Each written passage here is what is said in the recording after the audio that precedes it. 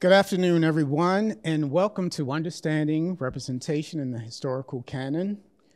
This is first of three-part series entitled Invisible Influences, Examining Absence in Popular Narratives. My name is Shakur Ward. I am Director of Learning Development and Equity at Tulane Libraries, and it is a great pleasure to welcome you to this event.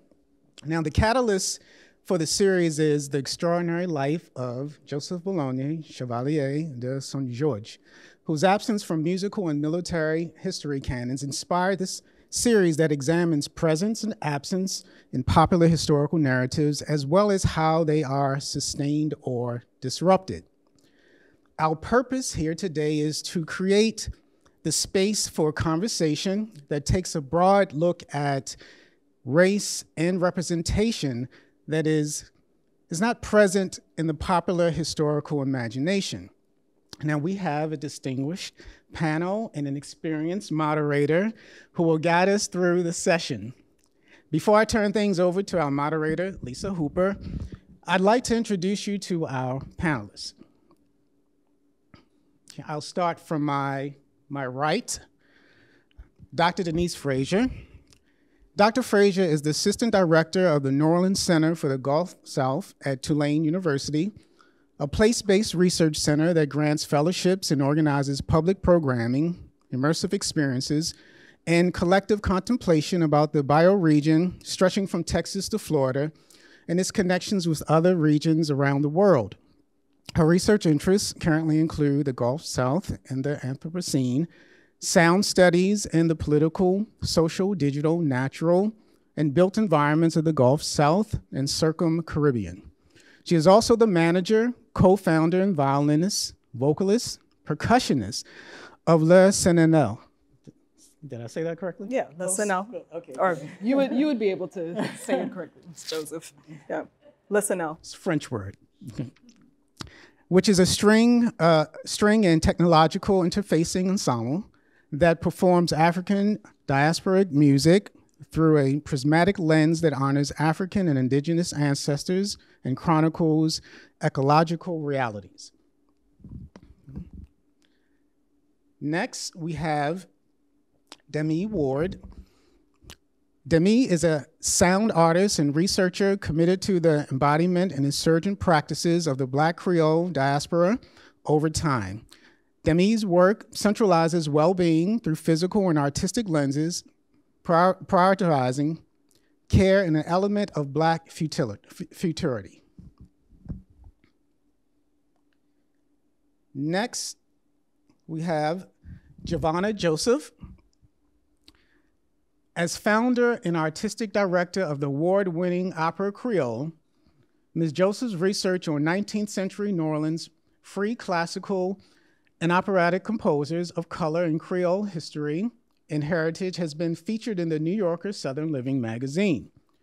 She was previously honored as a standard bearer of Louisiana Culture on the Grand Tour, a documentary for French TV and locally on Music Inside Out. Her most recent cover articles are in Breakthrough Media Magazine and Nola Boomer's magazine. Since 2011, the international soloist, arts integration specialist, and university lecturer, along with her daughter, Aria Mason, Opera Creole co-founder, has received awards for mounting lost or rarely heard operas by composers of color. Ms. Joseph received the Torchbearers Award from the New Orleans Regional Chapter of the National Coalition of 100 Black Women in 2022. She also teaches a new class for Loyola's College of Music and Media called Opera, Classical Music, and Race. And last, but certainly not least, we have our conductor for today, Lisa Hooper. As head of media services, Lisa supports a staff and student library worker team dedicated to ensuring visitors have access to our extensive media collections as well as creative technology. Lisa also works with the music and dance and theater departments to build collections and provide instructional and research support. She is also responsible for collecting film across all disciplines. I don't think we could have had a better qualified panel and moderator to address the questions we will raise today. We'll have a Q&A session at the end, and we'll try to take questions submitted in the Zoom chat if time permits. And I won't take any more time. I'll turn things over to Lisa, and Lisa, I invite you to take it from here. Okay, thank you, everybody. Just a shout out first to everybody in Zoomland. I'm actually really pleased and relieved to see a lot of familiar names and faces. So thank you all for joining us. It's really nice to have you there in Zoomland. Yes, you are just in time. Come on in, come on in. Thank y'all. So actually, Shakur, as Rosanne gets settled in, there she is. As Rosanne gets settled in, do you want to do her quick bio? And we'll get her set up. Thank you. You're not able to see yet in Zoom land, but soon you will see our final panelists who just arrived, Dr. Laura Rosanne Adderley. Welcome. Dr. Adderley is an associate professor in the Department of History at Tulane University School of Arts. Dr. Adderley specializes in the history of African diaspora, the Atlantic slave trade, Black enslavement in the Americas, Caribbean history, and African American history. Her current book project is tentatively entitled Archives of Atlantic Abolition, Slave Trade Records, African Lives, and the Everyday Politics of Freedom. Okay. Welcome, Dr. Adderley. And so with that, we'll get started. In case you couldn't tell, these mics are for a recording, which will be available online later. So we are going to work really hard to project so everybody in the room and on Zoom can hear us. We're doing the best we can. And so actually, I do sort of want to start. Perhaps people in Zoom can join us using the reactions, and y'all are here in the room. So I'm really curious who in the room and online have heard of Joseph Bologne, le Chevalier de Saint Georges. It's been a long day, y'all. Le Chevalier de Saint Georges. Who have heard of him either before you learned about this event or if you know the movie, before you learned about the movie? Show of hands. Nobody in the room. I actually saw I think I saw up to 6 thumbs up, which means you guys are all music librarians. That's my wild guess. Thank you. So, because the majority here do not know or did not know who Joseph Bologne is, let me set the stage, right? So who was Joseph Bologne, le Chevalier de Saint Georges? For all of you who actually speaks French, I apologize. Who was he? He was a master fencer by the time he was a teenager. He is said to have given fencing lessons to the Revolutionary General Alexandre Dumas, who you might recognize his last name. He is the father of the Dumas who wrote the Three Musketeers.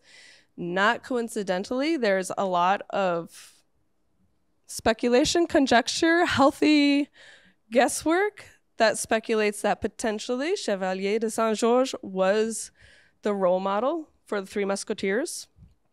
That book might not have existed as we know it without him. He was a master marksman whose skill impressed the American John Adams so much that he actually wrote home about him.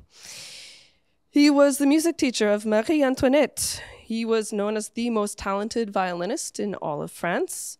He led the most prestigious ensembles in all of France. He was a composer who explored and developed the style that we know today as symphonie concertante. And he did it before Mozart, just saying. I just forgot what it's called. Not the Masons. You helped me out on this earlier and I didn't write it down. Freemason. Sorry. He joined one of the major Freemason organizations, and he not only invited many other brilliant artists like him, but also other people that we know today. Gossec is a composer that many of us in music world know today. He was brought in by Joseph Bologne. Might not have been without him. Importantly, he also led Europe's first all-black regiment. He prevented an Austrian invasion of the French city of Lille during the French Revolution without any bloodshed. He was also the son of a sugar and coffee plantation owner in Guadeloupe, and he was the son of a 16-year-old enslaved woman, enslaved by his father. And so by all accounts, everybody who knew him. That's a good point, John. What somebody in the chats just noted, we don't actually have his name on the slides. You're right. We will take that into note for next time. Thank you. Right? But by all accounts, by everybody who knew him, he was the definition of excellence in everything that he did. He was very well known and beloved during his lifetime. And so why don't we know him today? Why did he become invisible despite being so influential during his lifetime? So those are the questions that we're trying to answer today. And Rosanne, if you're ready, I'm gonna call upon you. Perhaps. So we start at the beginning of his life in Guadeloupe, which is Guadeloupe 1745. He's being raised up as the son of a sugar and coffee plantation owner in the big house.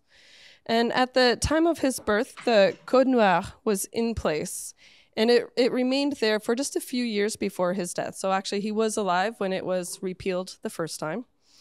And so, where am I? Right, this code would have undoubtedly shaped the world that he navigated, both as a child and throughout most of his adult life. So I'm wondering if you're able, and also anybody else at this table who has thoughts on the Code Noir, if you can sort of help us understand what bearing the Code Noir, also known, because I can't pronounce French, the Black Code, what bearing it would have had on the child of an enslaved woman to an already married plantation owner. Well, you did send me that question in advance, and I'll say three important things. I want to quote Courtney Becknell, who I think is in medical school at LSU now, but she used to be a docent at Evergreen, which is tied up in the same family that owns what is now the Whitney Plantation and Slavery Museum. And she said that one of the core lines, as the brilliant tour guide she was, that she would remind people was there was no such thing as a Code Noir police.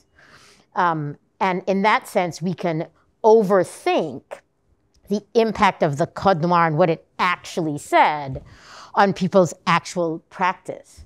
The other person that I would like to quote that is enormously relevant here is Melanie Lamotte, who was at Tulane and is now at the University of Texas, who has a wonderful book coming, I think, in the fall about the way that, and she's literally mapped it. The book discusses it, but she also literally maps the way that French colonial forces of various kinds, and I use force with a small f, not literally military, that they're writing to one another across an expanding French empire from the 17th through, she doesn't go to the 20th century, and essentially saying, dear President Madagascar, what are you doing about this?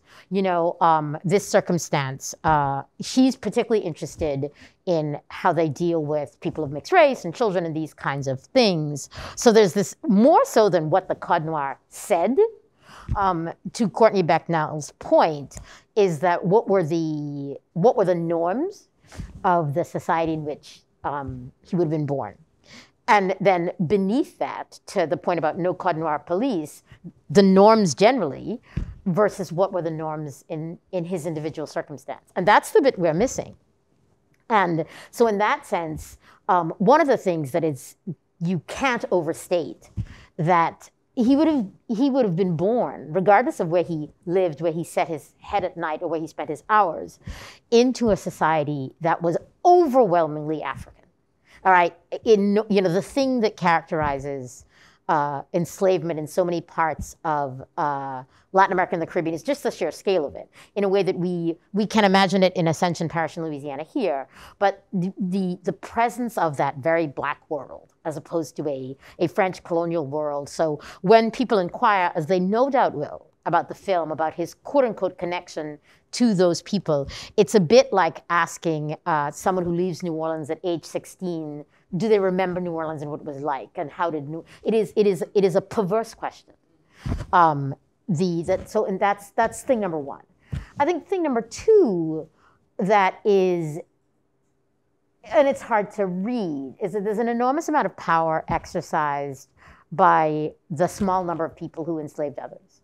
And while it was perfectly normative for even free and wealthy people at age 16 to be impregnated by persons with whom they chose to have sex or not, in this era, regardless of their status, it's extremely difficult to envision, to unfold what it meant to be that person. The thing that is actually certainly true, that it was a fraught status, you know, and one of which he would have been aware. One of the, a film that goes off the rails eventually, the film of Anne Rice's Feast of All Saints, the actor who acts the role of the mulatto son does some really brilliant acting without words about it's a teenage actor, about the fact that they try to render, then that film goes completely off the rails. And that actually does spend time in slave society that this film, for the most part, does not. To my, you know, that it is at those ages that you become aware that something is amiss and complicated about the way that white supremacy and European supremacy about culture is, and that's the world. On the one hand, overwhelmingly Black, overwhelmingly African. You know, just the whole cacophony of African culture and language around, and no way to escape like that racial hierarchy and his place in it. And I worry, I'm eager to wait to see how people read that, or whether they want to sort of completely put him down in the world in which he landed, as if this passed.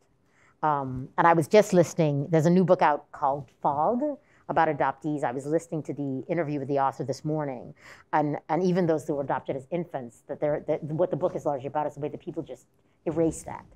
And the weight of that world was not something that would, and just its sheer like demographic and cultural space was very different, radically different from the one. This is just not the circumstances of his birth. It had real consequences. Thank you, Rosanne. So, you know, when I reread the Code Noir potentially last week. I've lost track of time. I think I reread it last week. You know, my takeaway from just my very 21st century rereading, I think that was a really important thing, that we are seeing this through 21st century eyes and frameworks. So when I reread that, my thought was there was never supposed to be a Joseph Bologne, Chevalier de Saint Georges. There was only supposed to be a Joseph. But what I'm hearing from you and the comment that you made earlier when we were just informally talking is it's really more about the context of his family circumstance within the larger framework. And even though my initial thought was like, oh, he shouldn't have existed because his father was married to a white woman with a white daughter. So he should have, according to law, like gone into the same condition as his mother, which would have been slavery. And so I think that's actually a really important note. And so I'm just highlighting that. I think that our 21st century framework is a little bit different from the individual context of every individual. And that's powerful, I think. And I think that's what Lamotte's book is about. Essentially, people asking, even in the 18th and 19th century, wait, this is not supposed to be happening. And then something will happen around property or something else. And they literally write, you know, dear person in Martinique or Louisiana or in Madagascar, have you encountered X? And how should I respond? So can I reframe my question, my second question that I had already posed to you just a little bit? So if his individual circumstance in his lifetime was clearly different from what the law at the time said, it was eventually repealed near the end of his life, but then shortly after he died, it was reinstated. And so I'm wondering if the reinstatement and severe crackdown and re-empowerment of the practice of slavery could have sort of contributed to his eventual erasure and invisibility over time, or is that my librarian conjecture? I think that it's too much to essentially credit French Restoration slavery in the Eastern Caribbean with, and I use in scare quotes for the video, but not for Zoom, the erasure. Because what and who we know from what historical record in the weight of their lifetime, in weight of anyone's lifetime and our long-term memory, is one of the things that the historical profession kind of, and popular culture kind of struggles with. So there's so many figures that were terribly important in their lifetime that are known to be so. And the one that I sort of reference for the US context, that's an easy one, is Sally Hemings. Like now we take for granted how well-known Sally Hemings was in Jefferson's time and exactly who all those Hemings descendants were. Completely well-known in their time, and they weren't, and in certain circles of both academic life, of certainly Virginia genealogical life, in certain kind of Jeffersonian circles, and as you pointed out, people who know a certain set of 18th century French sort of music traditions. So what erasure means in what context. And so I wouldn't credit the re-enshrinement of sort of, what they call, my students always freak out about that. They were like, wait, slavery complete revolutionary ended and then came back. And they're just like agape for like 2.5 weeks. And they circle back on it. Because particularly those of them that don't know much about French colonialism, it was a terrible thing, and I think something that I don't know the literature on it in French, that really the kind of social history about what that actually meant. Like, what does that mean? But yeah, I don't think that's the reason. I think it has to do with the way what we do and don't remember about the colonial and slavery era generally, and how we sort of pick and choose. And I'd be super interested. Like within kind of the people that know within the people that know lesser known musical figures, like you've got people on Zoom that know, that Joseph Bologne is not news to them. And so in that sense, I think what we're reaching for is, I think, what's happened in the case of Hemings. I used to teach a course on race, sex, and American slavery that it was very much about your question, like, since all these mixed race people aren't supposed to exist, what are we doing? But when I would walk around, I would turn my Hemings books opposite side out, so that like I wouldn't have to start with anyone about that conversation, because it was somehow politically fraught, or and in this sense. So I'm not sure what the reasons for, and the thing that I don't know is, well, there's no one identical to him, but in terms of like how within what music worlds is he known? Like, as I said, the same way I think about what I thought about the Hemings situation. Like, there's always people who knew all the things that are in Annette Gordon Reed's.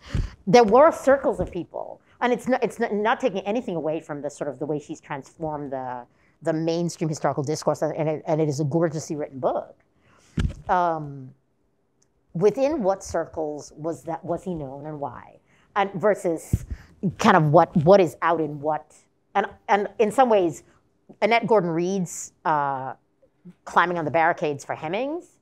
Who climbs on the barricades for Joseph Bologne, and to what audience? Because with this, it's very much a U.S. political audience, so it's a very different audience. Yeah, I think that's a fabulous question. And we are absolutely going to dig into his social network, especially once he moves to Paris. We're going to talk about that in a minute. But before we leave Guadeloupe, Denise, I want to turn to you briefly, because I think you've done some really interesting thinking, research, and especially creative work on the colonial legacies of sugar and the generational harm of these industries. And so what has always fascinated my imagination since learning about him is that Joseph Bologne's most formative years as a child were spent on just such a plantation, probably straddling both of those worlds, yeah? And so where am I going with this question? I have it written down. Like in my mind, he's among the first of these generations to experience and benefit from the impacts of slavery very firsthand. And so I'm wondering if you're able to at this point, help us unpack a little bit the factors that might have contributed. And again, this is a little bit speculative for all of the very good reasons that Rosanne just gave us, but sort of speculate a little bit on sort of the probably silencing and real-time erasure that would have happened during his lifetime while he was actually experiencing these things. Thank you. Possible? Yeah. I just want to thank Lisa and Alan and Dr. Ward for inviting me onto this beautiful panel of people who I admire deeply. Can you all hear me? Yeah? Yeah, thank you.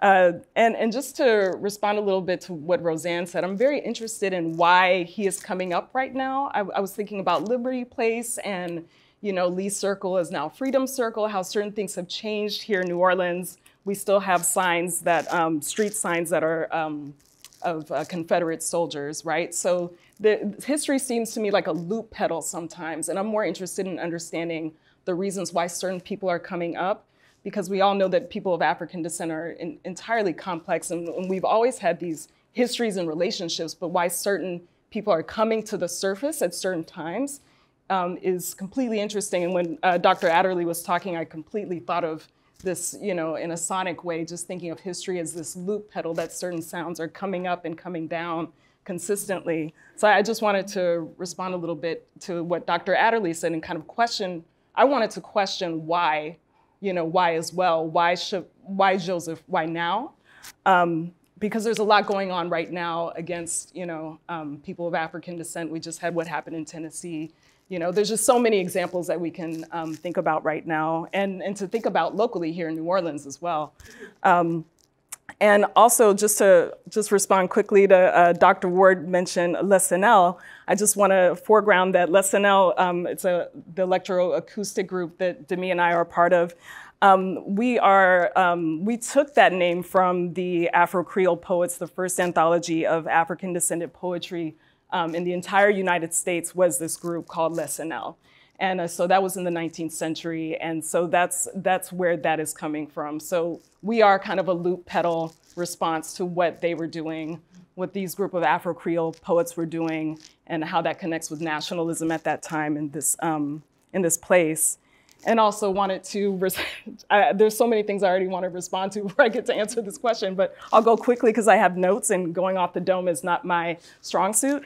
The Count of Monte Cristo, I remember reading that and having no idea about Alexander Dumas's racial history, but when I read that entire book, I was like, this person is a mixed race. I immediately knew it just because of the way that the story was told. There was an angst there that I really connected with, and I wasn't surprised when I found out about his situation, and his connection with Joseph is completely interesting. And I sort of had this different vision of Joseph after I knew about the connection with this literature in Dumas.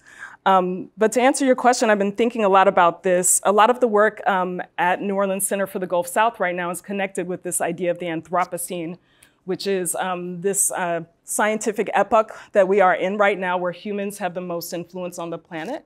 And recently there's a wonderful exhibition of art at Antenna Gallery and 3116 Gallery called Art and Insurgency. And the co-curator, Shana M. Griffin, who works a lot on Black displacement here in the city, and Amani Jacqueline Brown, who is studying St. James Parish and the environment there, has worked with this term plantationocene. So I'm also thinking about that as I was like thinking about your question and thinking about this city and how everything relates to this idea of the plantationocene. Our architecture, the way we talk, the way we interact with each other, you know, the stratosphere of positions and jobs and who's on the top and who's on the bottom here, it's really obvious in this place. And so that's connected with the idea. But thinking about the colonial legacy of sugar and the Anthropocene, you know, sugar is not indigenous to this region. It's from actually South Asia. And it was brought in the 1400s when a lot of this expansion with colonialism was actually beginning. And cutting sugar was incredibly labor intensive. Someone mentioned Evergreen, Whitney Plantation.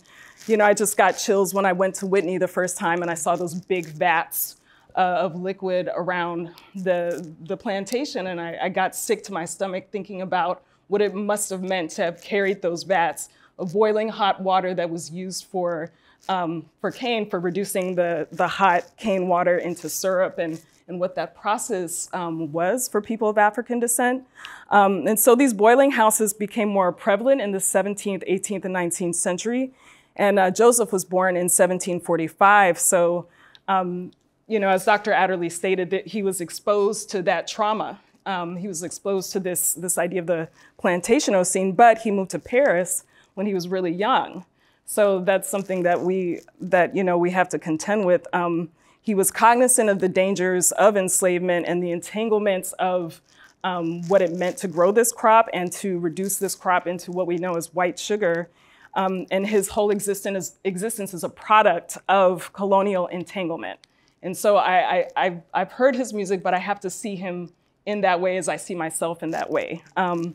And so his position as the claimed son of this noble planter afforded him allowances that we can only assume kept him from the gruesome realities of actually doing the backbreaking labor.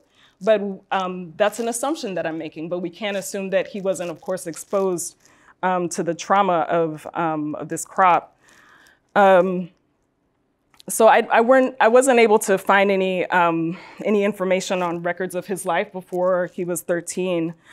So this is a lot of speculation, but he was educated and, cultured in that 1800s way, right? And raised in a way that was afforded to an elite child in the 17th century, 18th century. And thinking of the silencing and erasure of his lived experience is that his story is not easily told with the tropes of which we are accustomed. And so I think that's why he's fascinating now. He was a beneficiary of the colonial project, but that there had to be tons of privileges that he was not afforded, that I'm also interested in knowing what those are, because he was of African descent. And he wasn't the child of a legitimate relationship. His enslaved 16-year-old mother was not married to this person. But I believe she did go with him to Paris, if I'm not mistaken. So there's an interesting entanglement there that kind of connects with Jefferson also.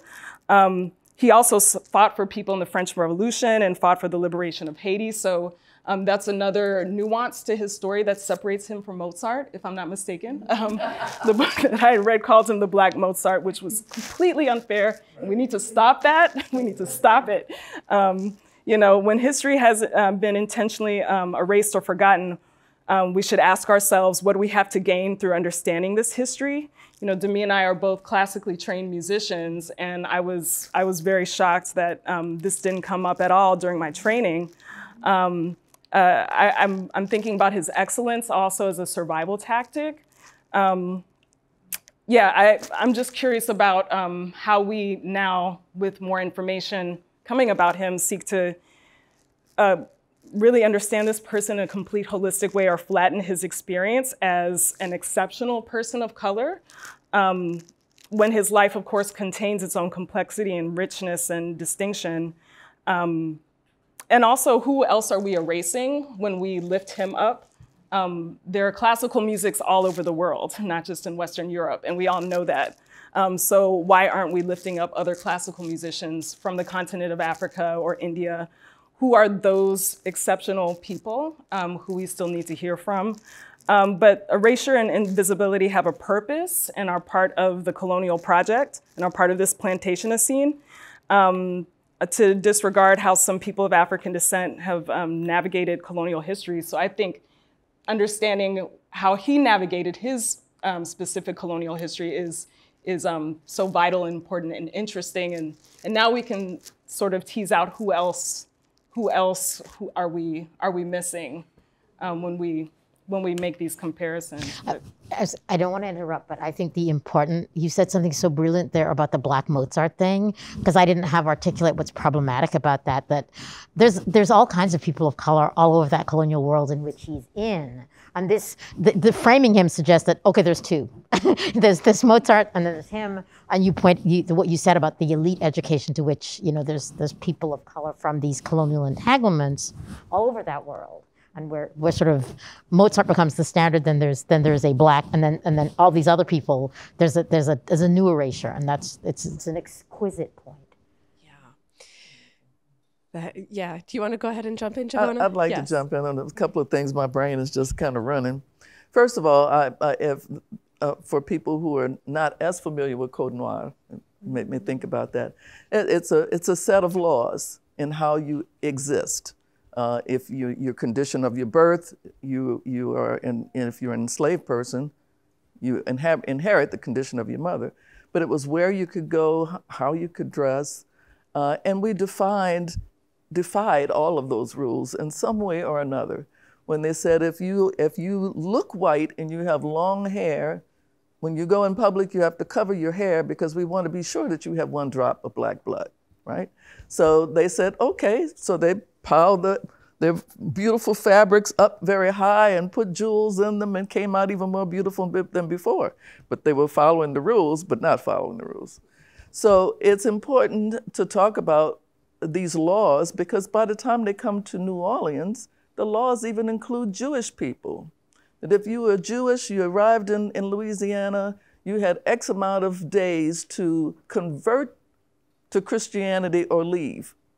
So it was of people, they should have called the code of anybody different, right?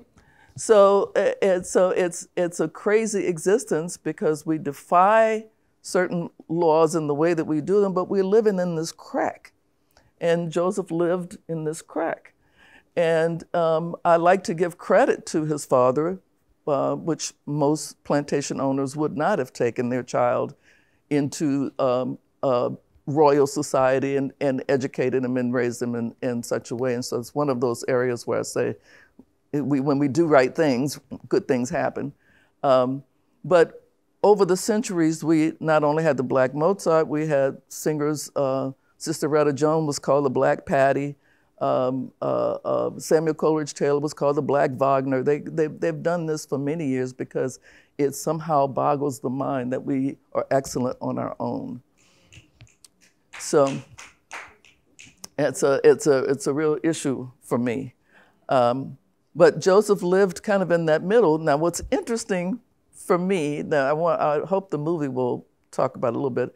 He lived in that crack, but when 200 of the aristocracy, of royalty, of all of that were all beheaded, he was the only one that wasn't. But yet, they determined that because he had been a part of that world, his music was not to be played. And that was something that definitely came from Napoleon. When Napoleon rose to power and in his process of reinstating slavery. So would it be worse to have been, or to live and watch yourself be removed? That's what's powerful for me, that I want to know more about that. But it's, just like in New Orleans, we have our Opera Creole is dedicated to our free composers of color, Edmond Dede, Charles-Lucien Lambert, Basile Barré, all of those people that defied the Code Noir and are still, my mission is to get them to also be unlost. But what has happened in COVID, the advantage to COVID after the George Floyd event is there were lots of meetings and lots of conversations. In the opera world, I'm on national diversity committees. The opera world has really been talking about what are we doing? And his name, of course, has come up, and Black composers' names are coming up. And then Bridgerton hits. And because it becomes this big hit of this period piece, and you've got this Black queen, and people are like, what? So the success of that, I think, helped. But I first learned about the Chevalier de Saint Georges when I was education director for the Louisiana Philharmonic Orchestra in about 2001. And I have been saying his name since 2001. And when Opera Creole made its debut, we included one of his pieces. 2008, before that, when I went to Paris, I broke my neck finding the street that was named after him because it was concrete reality. So there are those of us that have continued to speak his name. Was that your initiative, or because you said you first learned of it? Was that your initiative because of your interest, or did someone else? Yes. Because I think that's important. Yes. It's different from you taking that initiative from someone else saying, "Hey, of the things you should know, he's included." No, you didn't find it out. You found it out. Yeah. You sought it out. Which is different. You're not giving yourself enough credit there. Yes. That's one of the things I was wondering. Like, who is not talking? And so I had some hope that the music folks were, but they were not. Right. A conversation that I had just yesterday or maybe this morning with Dr. Ward over there was this idea of, yes, people existed, but we need to do the work to be able to sort of start promoting them, start recognizing their work, start performing, start reading. It's just about doing the work. Before I sort of let you off the hook, Denise, I am really fascinated by the work that you've done, by the work that you've done about essentially mapping presence and absence in spaces. And so you recently collaborated on a really powerful play with Goat in the Road and Gallier House. I don't think it was that long ago. It feels like it was just yesterday, but maybe it was longer than that. And you had a conversation with Diane Mack on WWNO about it. And in that conversation, you spoke about the spaces that Black bodies could and could not be in these houses like Gallier House, which is a very famous house locally here in New Orleans. And so I know Joseph Bologne was in Guadeloupe, was in Paris in the late 1700s, the second half of the 18th century. And your work was set in the 19th century New Orleans. But what is striking is the architecture is identical. The culture is pretty similar because of all the French colonial influences. And so I'm wondering if you could help us understand through your much later work, if you could help us understand the idea of presence and absence and sort of negative space where Black bodies were not supposed to be, where we very much so see Joseph was very, very present. Thank you for bringing that piece up. The piece before that, I'm a company member of Goat in the Road, which is a local theater company that does immersive theater here in the city.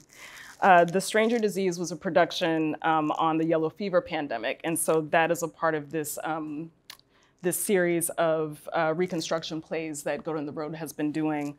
And it was a weird case of art imitating life because it debuted in 2018. And then 2 years after that, pandemic happened. So in this show, more so than in the subsequent show, which you're referring to, which is The Uninvited, which took place in 1874, when New Orleans was on the heels of resegregation in the schools. So the Uninvited was kind of playing with that theme. And it goes back to what I had said earlier about this loop pedal of, you know, we're desegregating and now we're segregating again. And then it's the civil rights movement. And now we're back to, you know, schools are basically segregated now, but we're not calling them segregated. So The Stranger Disease took place 4 years later in 1878. And that was the show that I was actually in. And it told the real life of a woman, a Creole woman of African descent called Adderley Stringer, who had a boarding house, and she was a manager for other boarding houses, and her lover was actually German Creole, and his name was Joseph Mathis. And it's a real life story. You know, there's documents about her correspondence to him, his correspondence to her, but I don't think we have a lot of evidence about her replies, but we know from the nature of his correspondence that she replied to him, so she was also literate. And yeah, they had a complicated but open love affair in the late 1800s here in New Orleans, and how that translated into her trying to be the beneficiary of Joe's estate was a huge deal, and it ended in a property battle with Joe's brother, who was racist by our standards. So stories like these are emblematic of the fluidity of race and class in New Orleans, and so the story of Joseph kind of connects with that show. But what I wanted to say a little bit about that question is what Joseph's story opens up for us is the need to understand the complexity of Black freedom and Black agency despite the plantation scene. I want to go to Dr. Jessica Marie Johnson, who I know Dr. Adderley appreciates in her new book, Wicked Flesh. She mentions this concept of Black femme freedom, which I'm very, very interested in learning more about. This concept provides a deeper understanding of the survival tactics that have been used to allow specifically African-descended women, but we might be able to apply some of these theories to African-descended men, indigenous people, to support their survival under repressive regimes. And this is a quote from Dr. Johnson. Black femme freedom, a fluid plurality, describes actions, expressions, and excretions that move beyond the fractional flesh of the traverse and the container of the manumission act, in the practice of refusal, whether in rejected labor or demands or sexual advances, and even refusal to concede in officials to manumission disputes.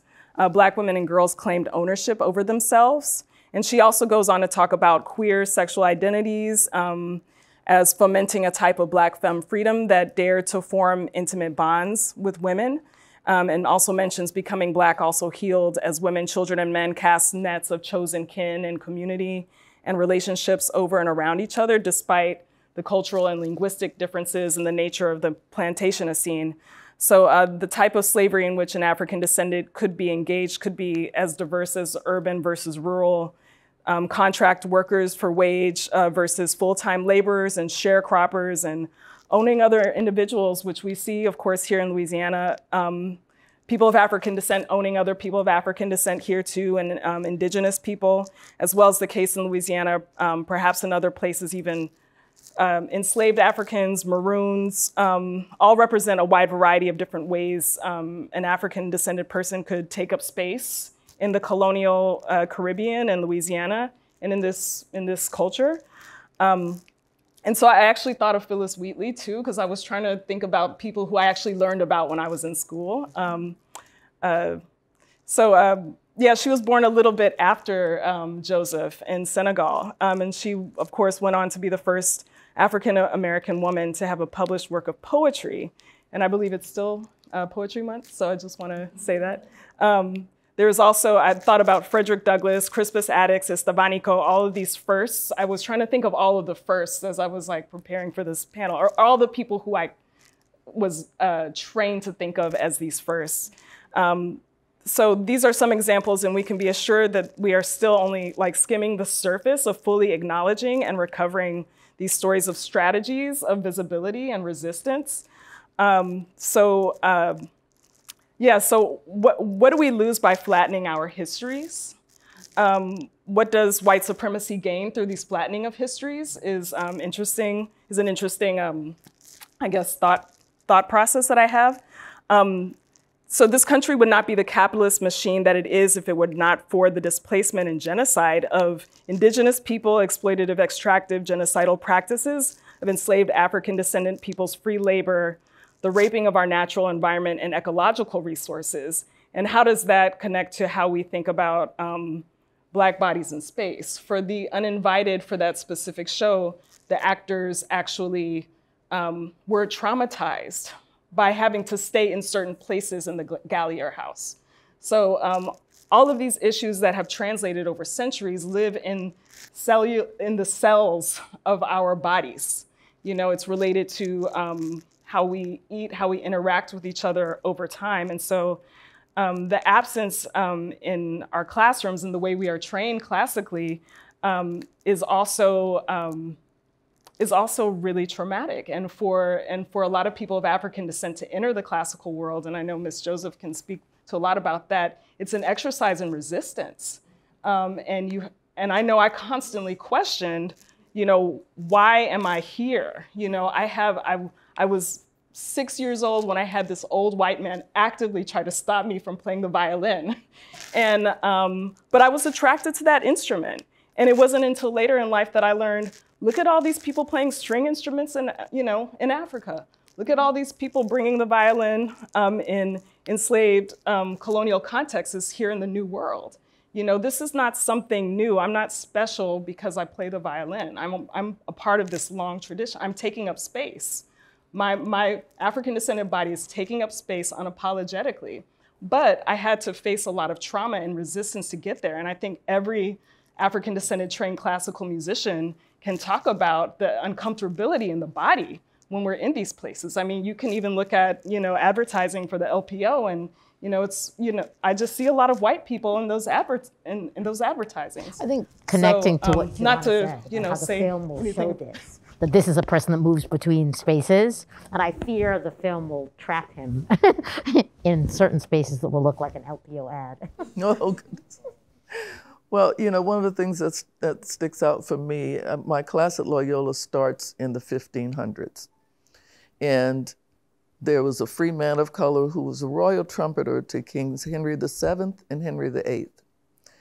We talk about the Moors, how the Moors left Africa and made their way into Spain, France, England. Our fingerprints are on every kind of music there is.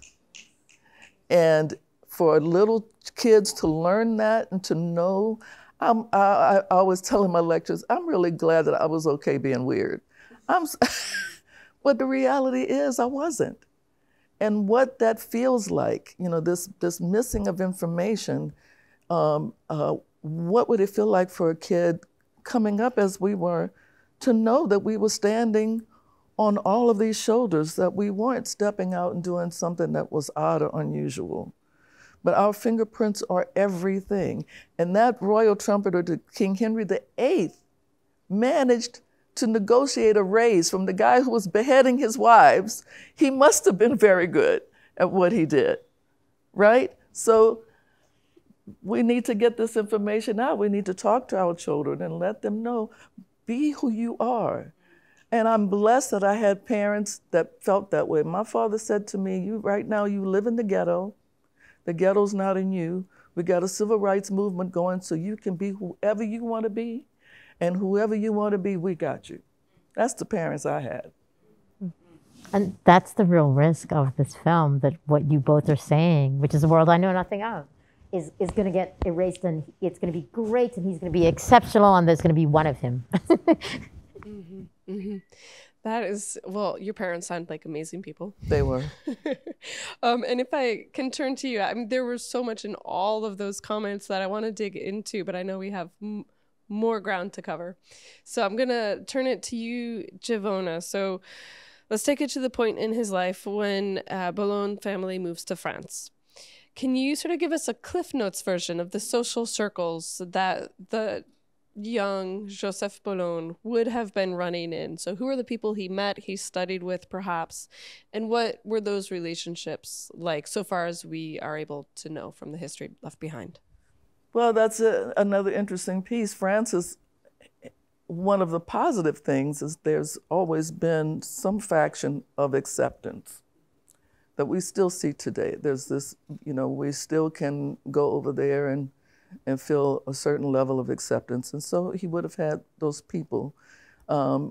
His father had him, you know, training with the fencing masters. They could have said, oh, absolutely not, I'm not. But of course, they were accepting him, and they were able to help him to, well, you know, allow him to excel as he would, right?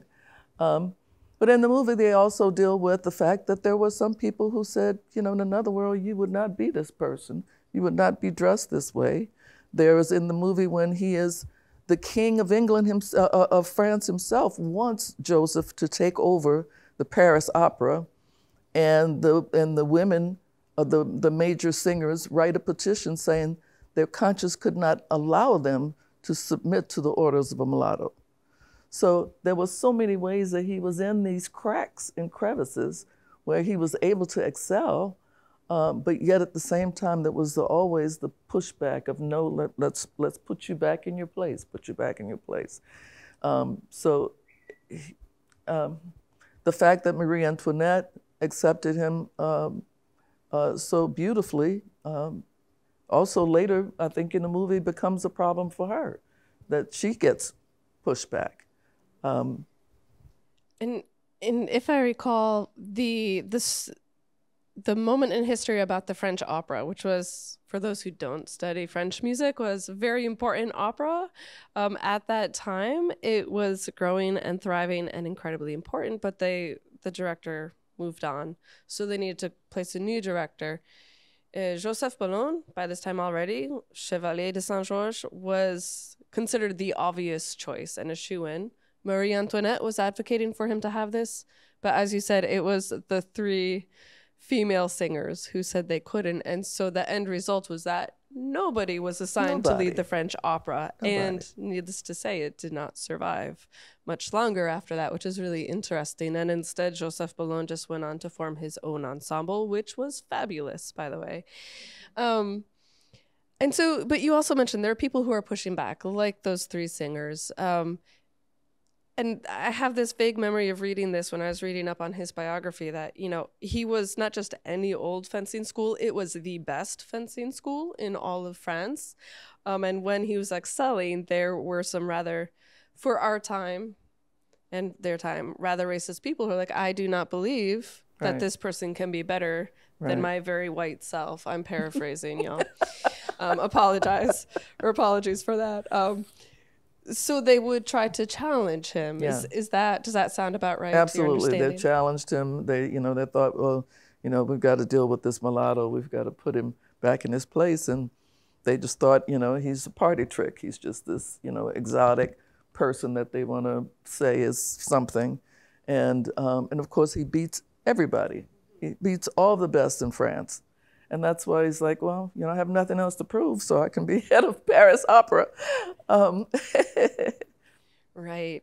Yeah, and it wasn't just in the fencing arena. There were at least 3 attempts that we know of where people, more or less, in modern terms, jumped him as he was walking down the street. So he was just fighting them off, and then he would go on to his main stage performance like nothing happened. True stories told by his friends in their own memoirs. And so this is a bit of a jump, but this will help me understand the way some biographers and people, when I read liner notes in recordings or sometimes introductions to some of his musical scores, people question his financial prowess, because by the time he passed, he did not have any money in the coffers so far as we're aware of. And so I want to understand that narrative of, was he really bad at managing his finances and wasn't such a great person after all because of all the stigma that goes with dying broke, or was there something else going on? And so I'm hoping you could help us understand this a little. So Chevalier, his financial status and also that of his father and frankly all of France, really ebbed and flowed throughout his lifetime, right? So France underwent a severe economic crisis that ruined many very wealthy elite. His father, well, the family estate, under circumstances that I'm still a little unclear on, wound up going to his white daughter. I feel like there's a story there. So essentially, there was no estate that went to Joseph Bologne. And so by the time he also never held an official post with a steady income. He always had patrons. So by the time he passed, and he was later in life, he did not have bankable income that we're able to tell in history, right? And so when we look back at him, through the lens of history, he can be, and many people have described him as living off of somebody else's fortune, and other white people's financial skills. I mean, first, living off of his father, which is sometimes framed as a negative, and I'm like, dude, we all rely on family wealth in many ways, right, to get on. So I find that one a little curious. But then as he came into adulthood, he lived off of various financial patrons over time. And I have seen many people sort of be a little bit critical and hypercritical of that lifestyle of having a patron provide you a home, provide you income, provide you the financial resources, right, to live a very lavish lifestyle as he did. And so what is shocking to me is that we see this rapprochement against Joseph Bologne, Chevalier de Saint Georges, but not against anybody else. And so this is where I really want you, for people here and in Zoom, really drive home, what was it like to be any musician, any composer during this time period in France? What does it mean to have a patron, and how normal is that? It was very normal to have a patron. I wish we had a little bit more of a patronage situation in the United States right now. So they're actually critical of that in liner notes, because like we got that in high school, like literally in 9th grade music. I was very excited when a new score was just recently published, and I'm like, yes, I'm getting this for the library. And as soon as it came, and I like stole it back to my office so I could look at it, and I read the introduction with great anticipation. Is like my first deep introduction to who this person was, and they were like, he died broken, penniless, and alone. So this is a new score. Yes, and I So was that's deeply the 20. disturbed. That's the 21st century racism problem. Yeah. Right. Yeah, that's And so I want to clear the air, if we can. Newly transcribed scores are coming out. Yeah, let's So- clear the air on this. It's new. So let me say this: of course, his father provided for him, and I think that's a great thing. We should acknowledge when people do the right thing. And there are two stories. One is that the father did leave money for Joseph and his mother, but the family said that he was illegitimate, and it was not acceptable, and so they determined that the daughter from the marriage would inherit the money. So my understanding was that the father did have the right intentions in leaving him money. There was a time when Joseph lived in the home of the son of the Duke d'Orléans, our patron person. And Mozart lived in the same house with him for a while, right? So what I was just telling my students at Loyola yesterday, actually, Bologne was in better financial shape than Mozart. Mozart was poor his whole life. He had patrons. And I told them to go back and watch the movie Amadeus, because in the end, he got dumped in a mass grave. Mozart did. It was not. He was not on some of the levels that actually Joseph Bologne was. So that was at the time. That was the way the arts were handled at the time. That you had the patron or the king would finance an opera and then tell you wrote too many notes, things like that. And so it's important to kind of put that in the context. Now, after the beheading of Marie Antoinette and the king and all of the aristocrats and the new order was taking place in France, people wanted nothing to do with those of the aristocracy. And so his dying penniless came from watching himself getting rejected, even in his music. And he moved from Paris into a small country area. He did fencing as he could. He played with other groups as he could, but his status was severely diminished. And when the Code Noir and all of that came back in, he just was kind of silently fading away. And of course, it's not his fault that he died penniless. It's not a lot of artists' fault that they died penniless. We're out here trying to do our thing, right? But this is the reality of what happened. But we have to put that in context of Mozart being absolutely penniless himself. So, is that a U.S. or a French-based author of the liner notes? Because I think what they're doing, to something Givonna said, that certain of Joseph Bologne's contemporaries wanted to treat him as a party trick, to be kind of taken down a peg. And I honestly feel that is precisely the same thing, and to your loop pedal thing, that what is going on in that liner notes is, oh, look, the party trick is getting popularity again. Right. So we will find a way to kind of diminish. Diminish. Thank you. Absolutely. Absolutely.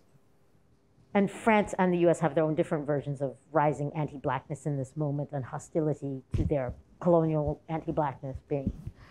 Yeah. Absolutely. So I was interesting. Sorry, I'm looking at my notes. I'm like, I think I just asked that question already. So Demi, if I can turn to you before we, have to move too quickly into Q&A.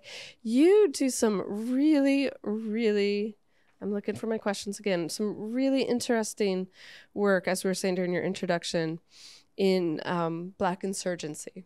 And so I realized your work is a lot more contemporary focused, but because you do so much thinking about Black insurgency, and I think, Denise, you also referenced not necessarily insurgency, but resistance. So I'm wondering if you could sort of think out loud for us a little bit, Demi, and sort of maybe see if you could find a way to frame the life of Joseph Bologne that we've been hinting at already in our conversation, one that sort of frames him as like embodied representation, either in his life and actions of just being present in spaces where he wasn't supposed to be, in excelling and leading in ways that our 21st century minds think he wasn't supposed to be. Can you sort of help us understand how that existence and way of life itself is a form of Black insurgency? Yeah, I think that, this time period that we're talking about, 17th century, Circum-Caribbean and Europe, we're talking about a time in which Blackness was tied to a sense of output, or like a sense of things that could be extracted from a person, whether it was labor or labor in another context. And I think that Joseph Bologne we're talking about someone who output was what he did. Like, what he did was be exceptional. What he did was operate within this system that's still going to extract out of him, but just giving them something different. And I think that when we talk about hegemony and counter-hegemony, it's an interesting thing, like thinking about like, how does someone fight back against the system? There's no one way to do it right. I think that it comes to people in different ways, depending on your circumstances. And we've seen this like over time with Black art and music forms that address counter-hegemony through different avenues. You could have Joseph Bologne like taking on this like bras coupés like type of like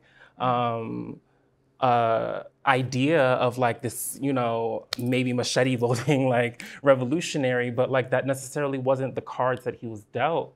And I feel like he approached it in his own way. Like, yes, instead of a machete, it was he was fencing.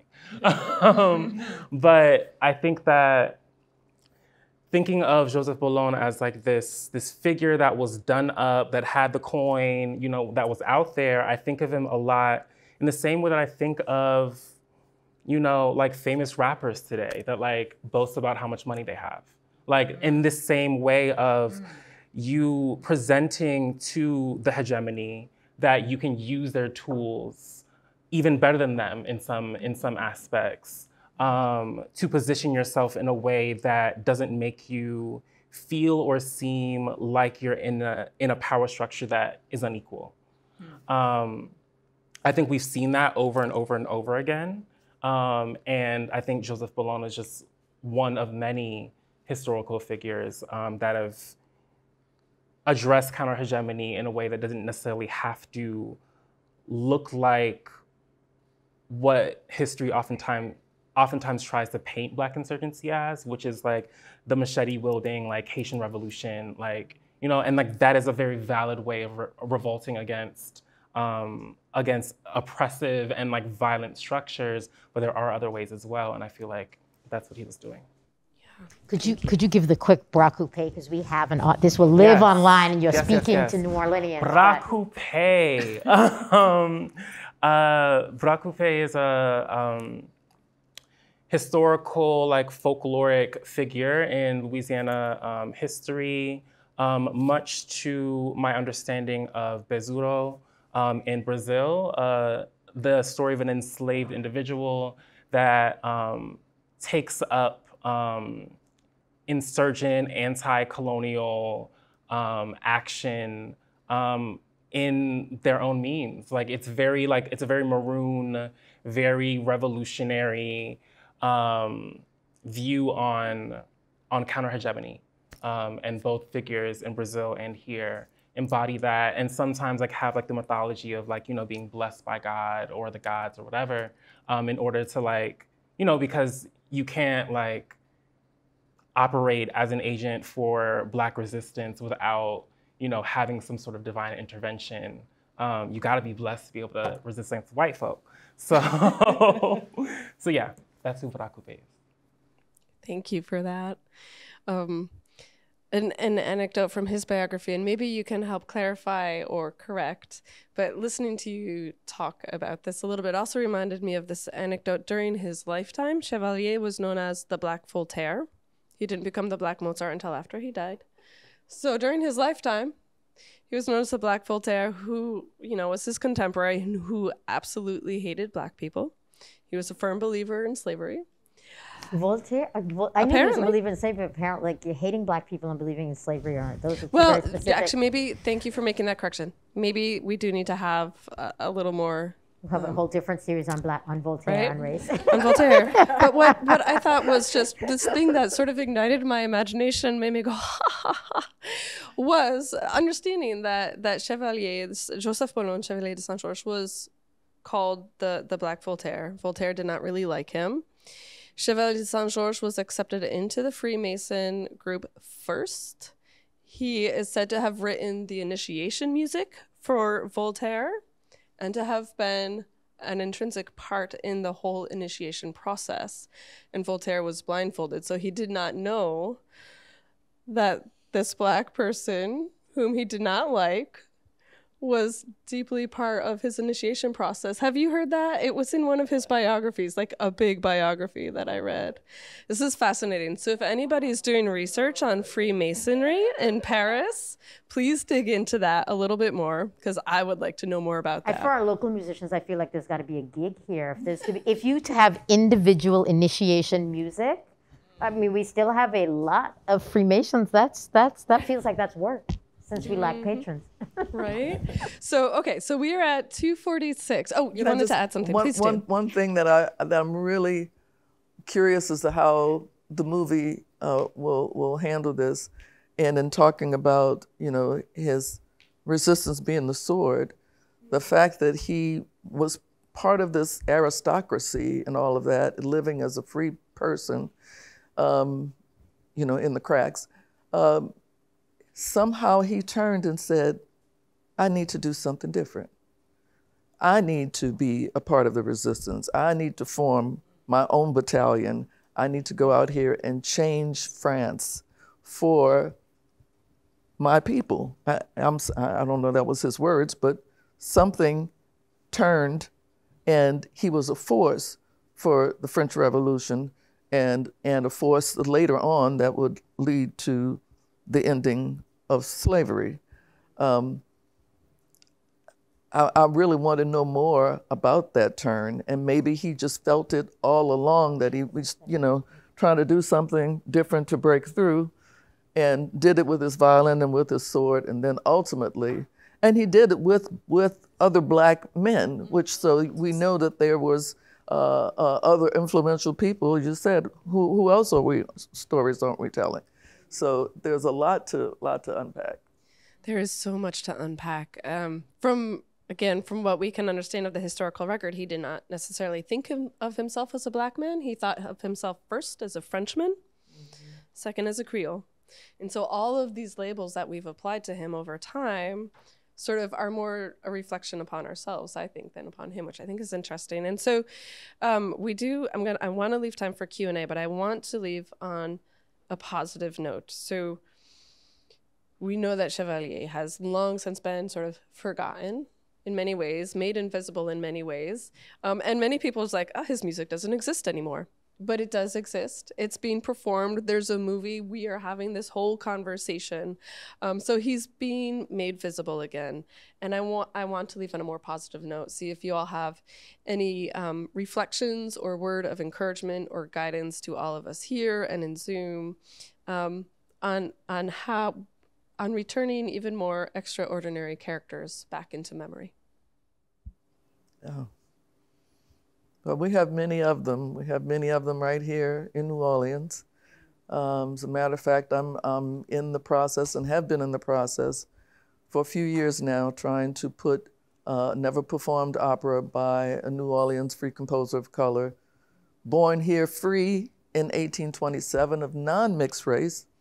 But he wrote this last opera was written in 1887, 550 pages, fully orchestrated in French, and was never performed. And he is one of the very first American-born Black opera composers, born right here in New Orleans, Edmond Dede. Is the city of New Orleans uplifting him the way they should? No. And we've never performed it here. it's never been performed in the world. It's in his original handwriting. It's never been performed anywhere. Right. But he has other operas that were performed, and we do some of his music, his art songs and those things, but it is a project, and I'm trying to get the city to talk about this legacy of these free people of color who were so impactful in New Orleans, not just artists, but when Reconstruction was ending and Jim Crow laws were coming in and those artists were kicked out of the French Opera House, they filed a lawsuit, one of the first lawsuits in 1869, to integrate a performing arts space. And the people, free people of color, revolted to the point they stopped buying tickets, and the French Opera House could not afford to send their French singers back to France. We impacted the economics of opera in New Orleans in 1869. And so this has been our legacy that, yeah, we want to share that and celebrate it more and more. I think that's the context of why this one has not been performed, because it comes from the moment when the city and the United States decided that, you know what, we've ended slavery, but we will have white supremacy back. And because we performed others of his works, I think you've put your finger on it, that is the reason this piece almost cannot be performed, because then it requires us to confront the moment. Yep. I like it. Any other brilliant reflections on returning people to memory, or are y'all ready to? I have a quick one. The one thing that I worry about in terms of this conversation and this figure, I do think, and I was looking on, there's these people on YouTube that take like Black figures and translate how we would talk about them in, you know, someone who's almost 60 and what I think of the everyday vernacular of people who are in their 20s to try to get them to embrace. So I'm like, yeah, we need that. I do worry a little bit because there are, thinking about what Denise said, there are kind of concentric circles of people. And y'all are still told, oh, you are the one Black odd person doing this classical thing, where in fact there are many others. But I do worry a little bit. I want this film to blow up huge because I want all the Black things to succeed. See, I'm there, I've said it. It's a basic standard. But I worry about the extraordinary figure narrative because the circles get wider and wider and wider. And to this idea of Black insurgency in the everyday, and what Demi was saying is that, and something that our brilliant sociology colleague, Dr. Corey Miles, says, that, you know, there's Black all-rightness, and we mustn't forget that. The circles of, it is what's wrong with being the Black Voltaire and the Black Mozart. It's not just that you're excluding the multiple people in those circles, but you're also, oh, thank goodness there are these people in these exceptional spaces. And one of the things I was wondering is, like, you know, these people have a circle still in Guadeloupe. And I was like, what's that conversation like? All right, in terms of, you know, I don't know, for example, number one, whether there are other siblings. That was one question. But also, when they leave, this family, and it is a family, go to Paris, they don't leave a plantation, they leave a community. And I was like, now that's, if I had a creative bone in my body, that's the play I would write. It'd be a whole series of conversations with news of him among them. Wow. And so that's the thing I want us to keep. I love is that people, the same way here, that it's not like these people were a secret, like, you know, exactly. We treat today like the you know, the people that your work brings to light, but people at all ranks knew who they were. Mm-hmm. You should Google Boulogne rum. Rum in French, R-H-U-M. Family still exists, plantation still exists, they make rum. Learned that yesterday from a student who's actually from Guadeloupe. She happened to stop me and say, hey, this family still exists. Are they singular, or is it like, was the only Bolognes, or is that like his cousin's rum? It could be family. There were two lines of the Boulogne family in Guadeloupe living next door to each other at the time. So I'm not too sure which line of the family this is. Are they making opera funding money? You know, we need a patron. We need a patron. We need a patron. Speaking of creative bones and potential plays, I desperately want to know more about his mother, Nanon. So, Denise, I'm staring at you as our creative person here, and Demi as well, our two creative people, and three. We all are. All of you. All of you. Do something about Nanon. Oh, right, his mom. Oh, my wanna know more goodness, about that's her. brilliant. Oh, look, a plan. All right, we're almost at the end, and I absolutely want to give folks a few minutes at least for questions. Otherwise, we will keep talking about all the wonderful things. So are there questions from chat? Are there questions in the room? Can I just? Yes. Actually, can I ask you to use this mic so we can also? All right. So my name is Ina, and most of the panelists know me well. What fascinates me is where you come from matters, because the educational institutions in various European countries reflect on the whole black and white issue completely different.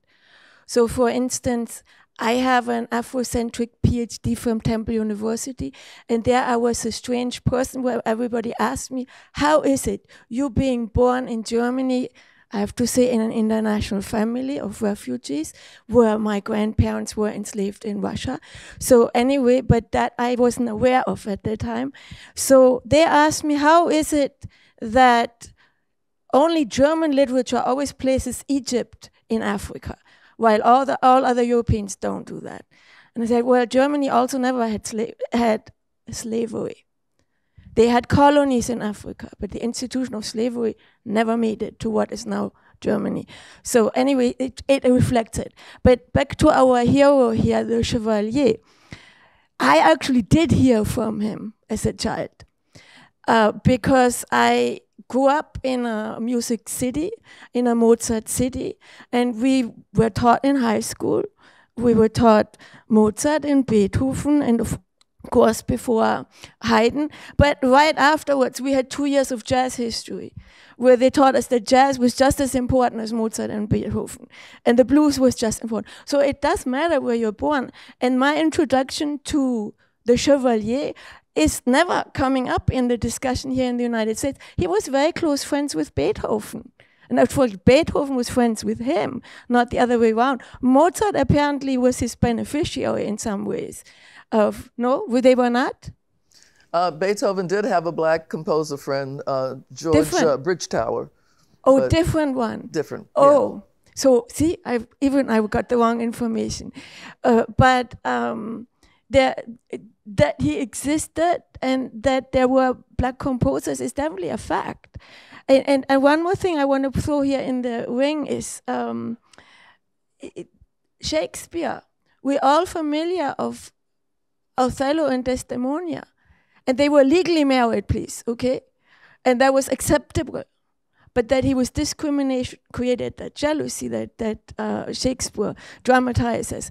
But that jealousy that he kills his wife is acceptable in the United States. But it's not acceptable that he was very wealthy and that they were legally married, please.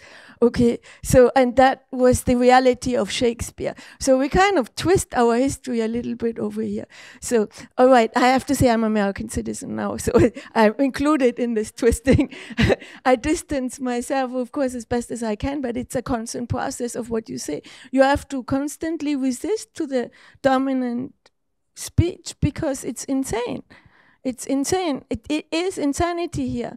And the constant racialization is insanity. The constant, I mean, our history, I'm a historian. You cannot make it up.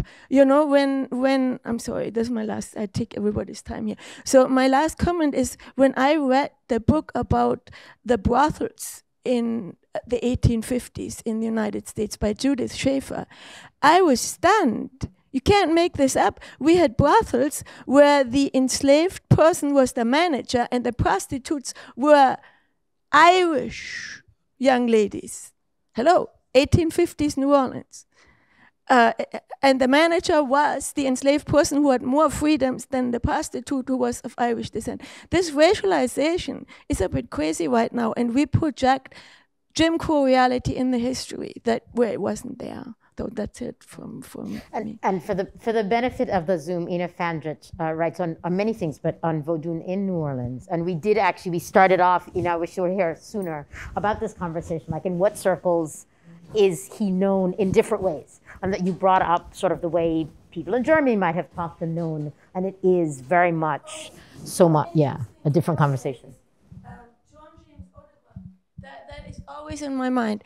John James Audubon was born to an illegitimate relationship, but the lady was apparently, the mother was more light-skinned. She was maybe a quadroon or an octoroon, but the mom died. He took his baby boy that looks just like his dad, and mommy, who had no children in France, adopted him. So that's how he became white. And there is still white historians that claim him as white, black historian that claimed him as black, and he was definitely easily adoptable in everybody's world because legitimacy made a huge, I'm working on pirates right now. So the pirates we still know who got accepted all had legitimate white wives. The one who had illegitimate free black ladies, all of them are evil right now in our history books. Isn't that interesting? Legitimacy has a big, I'm sorry, I'm speaking too long. Thank you. Thank you for those notes. On a fun note, I want to end with something. It is perfect that Chevalier is being played by an actor born in New Orleans. So he has the context of what New Orleans is and our French colonial history that he brings to that.